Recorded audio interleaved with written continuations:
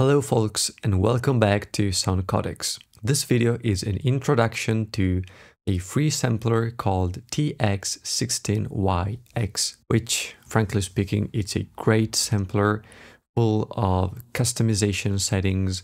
It has a lot of features, and what I like most about it is that if you want to do very simple things like just play your drum parts or your sample with no tweaking, it's relatively easy to do so. And on the other hand, if you want to create your own instrument, you want to manipulate and edit sound, you can do so and you can achieve even very complex results. If you take a look at the manual, you'll see that its structure, its hierarchy, it's pretty complex. We have top-level banks, then performances, programs, regions. So if you want to understand how it works in detail, take a look at the manual.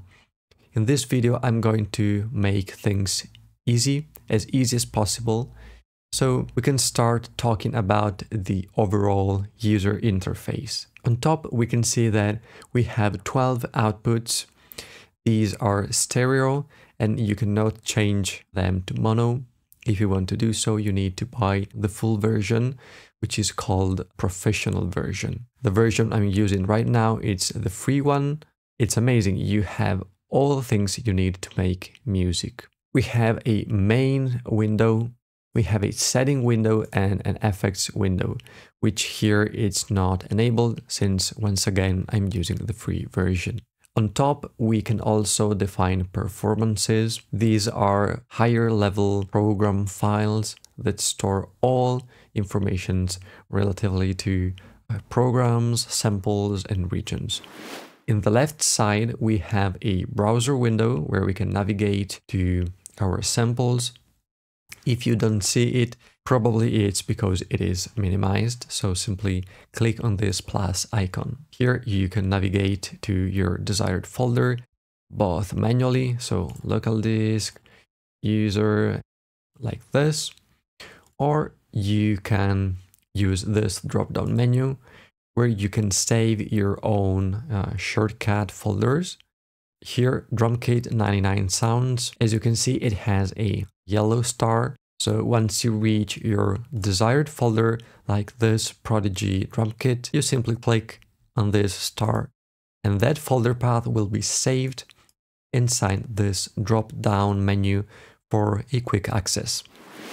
How and where do we add samples? So in this blank area, right-click and add a new slot. The slot is a container that contains a program. This is a simple program I made before. It's called tutorial program. It's receiving input from my MIDI device, which is a Launchpad Mini from channel 1. And as I press some pads, you'll see that this LED is flashing blue. Its output is set by default to output 1, but you can change it according to what you want to do. You have standard control for mute or solo, your program. You have the overall volume settings as well as the stereo panorama. You can finally route the signal using these sends to other outputs and to the FX buses, which are disabled. We can create as many programs as we want, as you can see here. When you have a lot of programs, I suggest you to save this setup as a new performance. So you simply rename this performance, you call it for programs test, something like this, and you save it. For this tutorial, I want to use just a single program, so I can remove all these three. You simply right-click on top of the program, delete program slot, and this way you'll get rid of all unused programs. Before diving in each individual sections, which are groups, regions, waves, and sounds, ARP and matrices are disabled in the free version. Let's take a look at these settings. The program can be monophonic or polyphonic. By default, its polyphony count is set to null, so it's a monophonic sampler. If you want to increase this value, you can double click on it and increase the number of maximum voices. You can transpose all audio files associated to this program using this number box, and you can fine-tune it as well. Let's start talking about the first section, which is group. So each program has a group tab which contains groups that are useful to organize your content. So by default, groups are called new group, I think. We can delete and add a new one. Yeah, new group. Each group is associated to a specific color. So I can add a new group, and as you can see, it changes its color. Thanks to groups, we can define how to trigger sounds, which is a common setting we want to tweak when using a sampler. So when set to normal, we press a key or a pad, and as long as our key is pressed, we're going to hear the sound. As we release the key, the sound will stop playing. If you want to play drum parts, I suggest you to use toggle or one shot. You can also define a custom shift or fine-tuning for each group, as well for volume and pan. Now let's get rid of these two groups. Now let's move on and talk about the regions. Let's minimize the groups section. Great. Thanks to regions, we can map samples using keys and regions within this MIDI keyboard. So we can navigate to our sample folder, and we can something like this, and we can play our own sound. By default, the autoplay icon is turned off, so I suggest you to turn it on if you want to listen to each sample as you click on top of it. Before moving on, we need to change a crucial setting. Every time we pre-listen an audio file, our sampler is going to generate cache files. These are by default stored within the actual sample library we're using, and this is going to make our sample folder a complete mess. Something like this. So to avoid that, move under the Settings tab, scroll down until you see Alternate Wave Peak Cache Path, and here you can enter your own folder where you can save these peak cache files. Then make sure that Place Wave Peaks files in Alternate Cache Path is set to Always. By default is set to Never. Then make sure to click on Save Settings. We can move back to the main window, and now we can import a few audio files.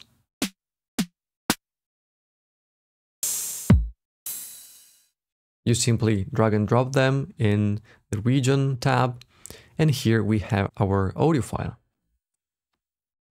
As you can see, each audio file is now listed here, and we can access to its position. As we can see, the first sample is associated to key C4, so C4, C4, low key, high key. The next one, C#4, C#4, and so on. Thanks to this behavior, we can understand that we can extend the region. So let's say that I want to play the first sample starting from C4 up to C4. What I can also do is I can turn on the transposition using the root option. Let's say that our root value is at C4.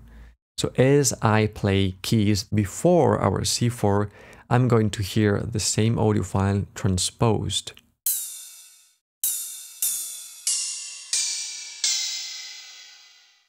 This option is very useful if you want to play melody, sampling synth parts, for instance. As you can see, we can extend the region of each sample. What's cool about the TX16 is that we can overlay different samples. So let's take this second audio file, which is a kick sound. Let's make this region bigger and let's try to overlap this region to the previous one by simply moving it back. When we press this key, we're going to hear the kick alone, this one, the cymbal sound. If we press a key in the middle, we're going to hear both of them. We can also arrange samples in a way that we can play a specific sample depending on the input velocity.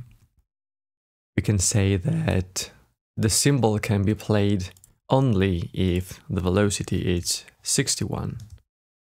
If the velocity is less than 61, so it goes from 0 to 60, low velocity, high velocity, we're going to hear the kick only.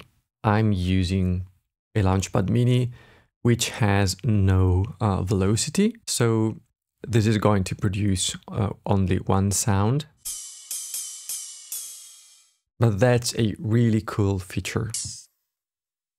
Within this table, we have a few interesting options that are the mode, how the sampler is going to load and read the audio files. The default mode is set to DFD. Using this mode, the sampler is going to read each audio file from disk. The other options are RAM and WT. You can learn more about each mode in the manual. The other one I'm going to talk is the RAM mode.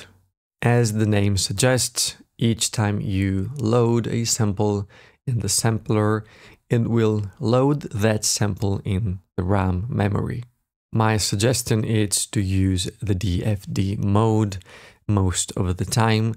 If you want to perform precise timing with rhythmical patterns with drum kits, you can opt for the RAM mode.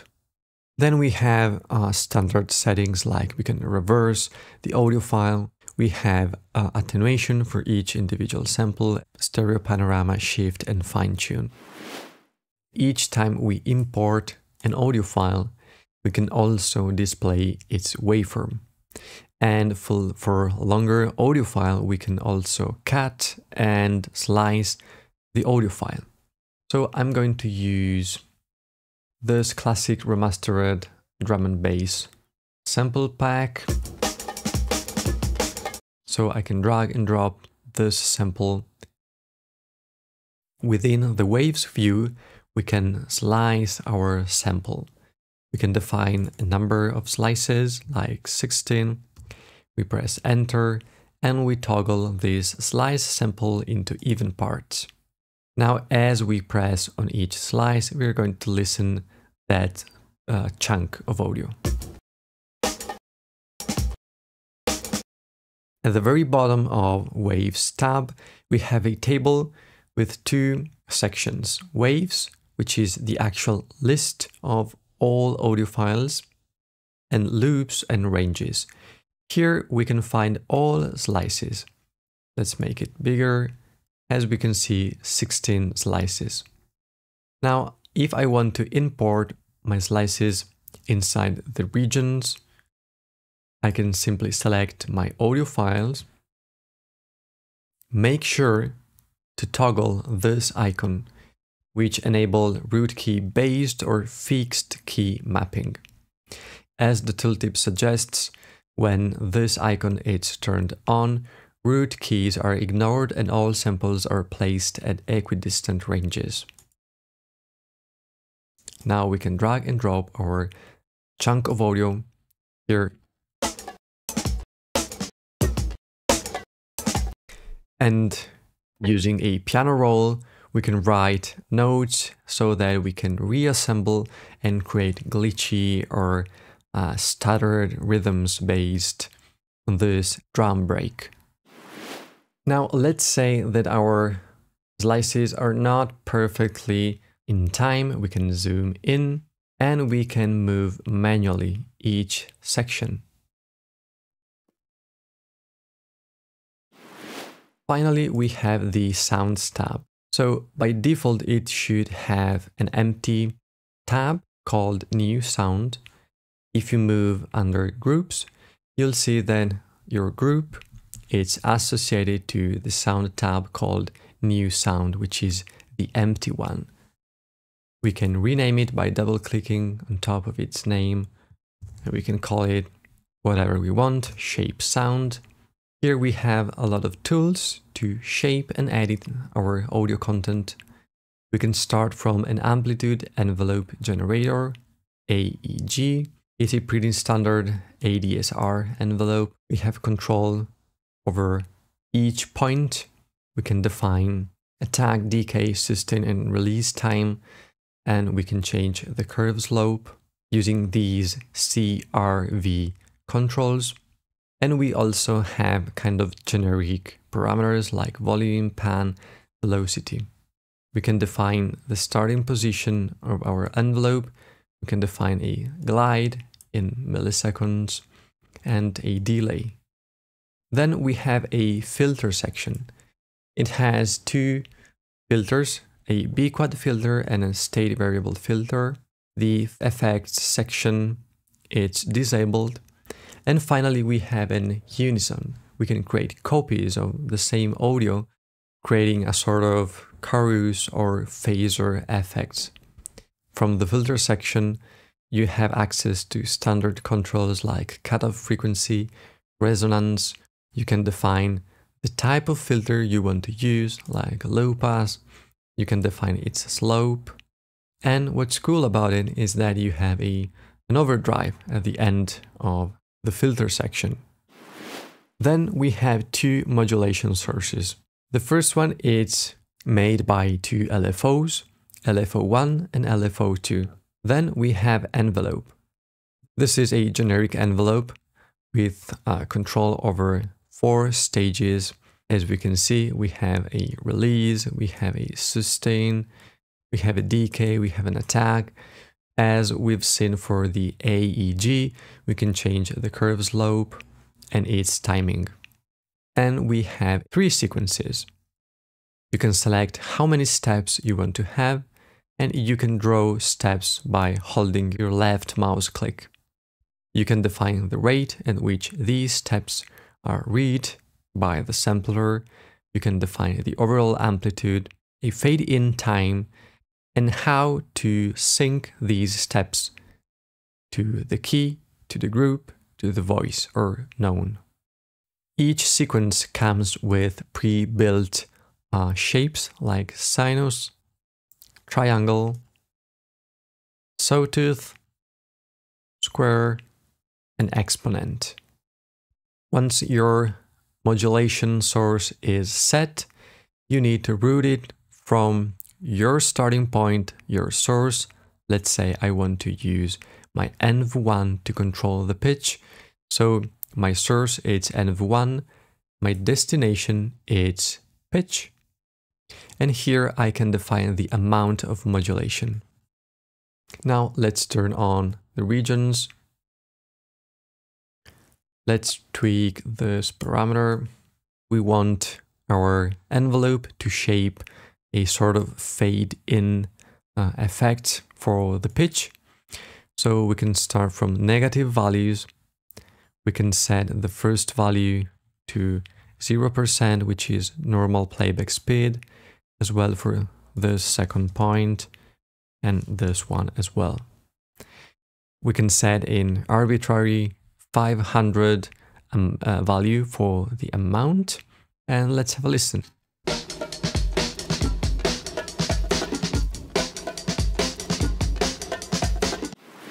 Finally, your first program is ready, everything is working fine, so I suggest you to save your program, and why not save your performance as well. I hope this video was useful for you. If so, I invite you to leave a thumbs up and subscribe to support my channel. As always, thank you for watching, and I'll see you in a future video.